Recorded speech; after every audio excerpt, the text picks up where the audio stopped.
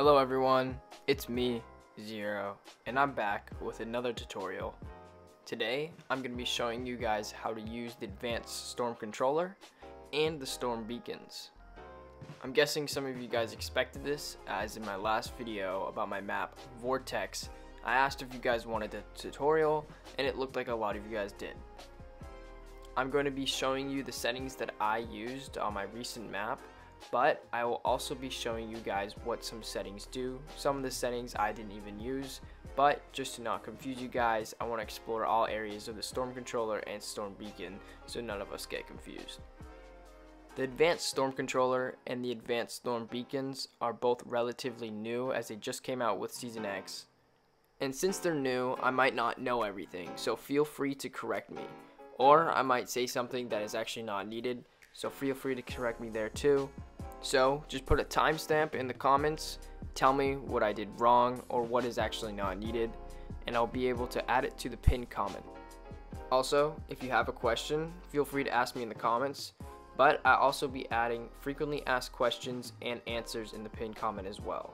That will always be updating, so before you ask a question, always check the pinned comment and see if your question is already answered. Let's get right into the video.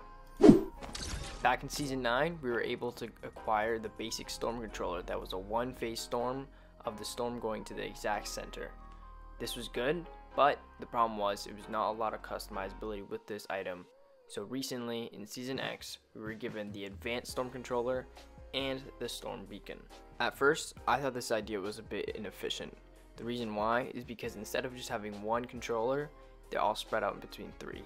But in reality, this helps a lot because it's easy to identify which ones do what, and it separates the whole process, making it easier for the player. Now, before I teach you guys on how to work with the storm, I'm going to teach you guys the properties of each of these storm controllers. The advanced storm beacon is what gives you the most customizable storm. These things customize each phase, meaning storm movement. The max amount of phases you can have with this beacon is 50. That's 5 times the normal amount of phases in a normal game. But if you want to go to a number that big, you're going to need 50 of these beacons because you need a beacon per phase. A system like this for creative is really good because you can change one beacon and the other ones will remain untouched and unchanged. This is really good for customizability because let's say one phase is a bit too fast, you're able to change that. Or let's say one phase feels like there's too much damage. You can change that specifically for that phase, while the other ones get to stay the same. The rest of the settings for this storm beacon we'll get to later when we start creating our storm. Now we're going to go to the advanced storm controller. The advanced storm controller is the flagship of the storm. So the storm phases, you can have that on custom on default. Default just means it only has 10 phases. Custom means you can go up to 50. I just leave it on custom. Phase 1 radius, this is the first phase, the initial size of it. So if you're going to have something smaller like 50 or 100 meters radius, that's going to be probably more of just an endgame simulator. But if you have something bigger like 200 or 300 meters or even higher, that's probably going to be like a mini BR. Delay time is just how long it takes for the storm to appear after starting a match. Starting phase, just we'll get to that later. And then late phases move mean storm can shift out of the safe zone into the storm and make a new safe zone instead of just shrinking down in the current safe zone. Alright, time to make our storm. You will notice that the advanced storm controller has this bright purple circle surrounding it. You can change the size of this from this phase 1 radius. Since I want to make everything clear, I'm going to change it to a smaller size so we can see everything on the screen easier. Make sure your starting phase is 1 and late phases move is on yes. Throw down a storm beacon and place it directly on top of your advanced storm controller. After you've done this, make sure that the phase 1 radius you chose for your advanced storm controller is the exact same as the end radius for the beacon we just put on top. Also, make sure that the starting phase in your advanced storm controller is the exact same as the phase you have on your advanced storm beacon right on top. So that means if you have 1 on your advanced storm controller, you want 1 as the phase numbered on the beacon right on top. Next thing for the beacon on top, change the wait time to 5 seconds and the resize time to 30 and the damage to whatever you want.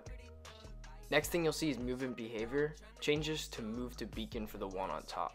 Next thing you'll see is move distance min and move distance max. I put these on 0 meters and 0 meters just because they're a bit inconsistent at the moment, but you can definitely play around with it, and if you test around, you might get the perfect settings for you. The reason I stack this beacon on top of the controller is because I want to guarantee the initial storm size to be in the same place. Otherwise, if we kept it on random, some spawns might end up in the storm. No worries, this doesn't mean we can't have the storm be random later on. It's just specifically for the starting initial size. What you're going to want to do next is copy another beacon and place it down. It doesn't matter where this is placed, but I recommend putting it close to have everything in one place. Next, you're going to want to change the phase to 2, because how the phase machine works is it counts upwards. And since the one on top is already 1, you're not able to have 2 of the same number, so make sure that they are different. With this new phase, after changing the phase to 2, I'm just going to lower the end radius 1 down. Next, change the movement behavior to move randomly. This makes this phase move randomly, as it's set. And then, if you want to play around with the move distance min and max, I usually put it as 10 meters min and 20 meters max.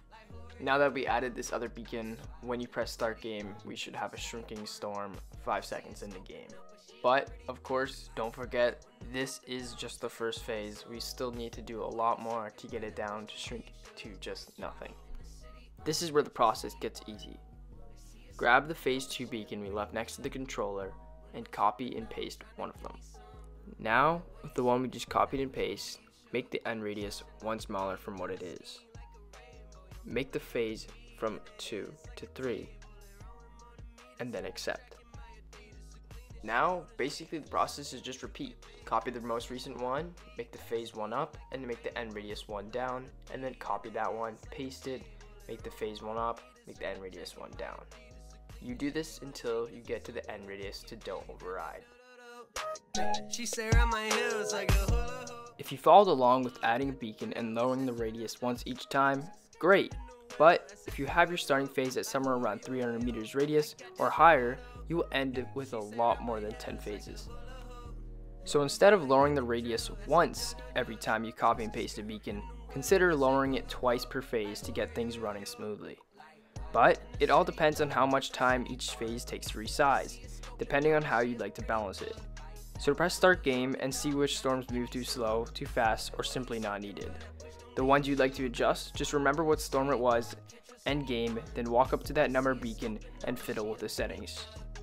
If you delete any beacons, make sure you replace and change the numbers so the beacons start from 1 counting up without skipping or repeating a number. Remember, phases count up. A beacon with phase 1 will be first, 2 will be after 1, and 3 will be after 2, and 4 will be after 3, etc. I recommend keeping mini BRs at max 10 phases and max 10 minutes long.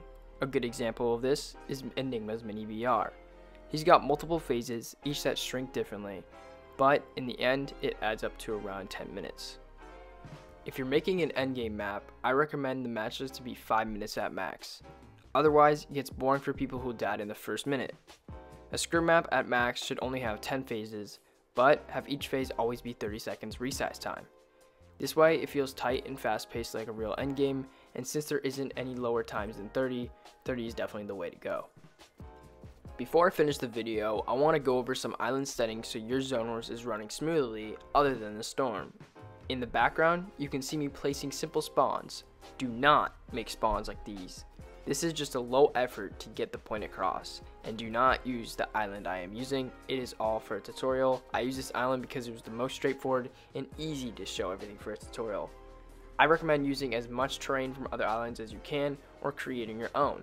Islands like Tropical, Volcano, Arctic, Default Island, and more.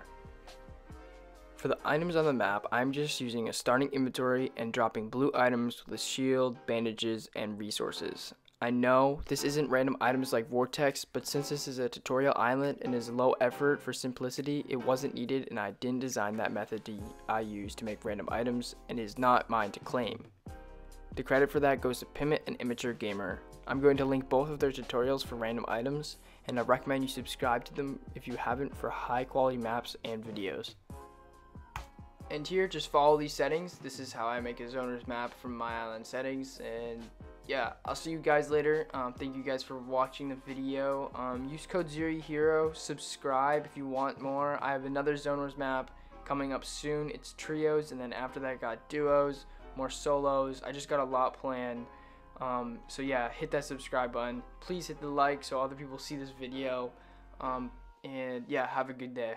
See you.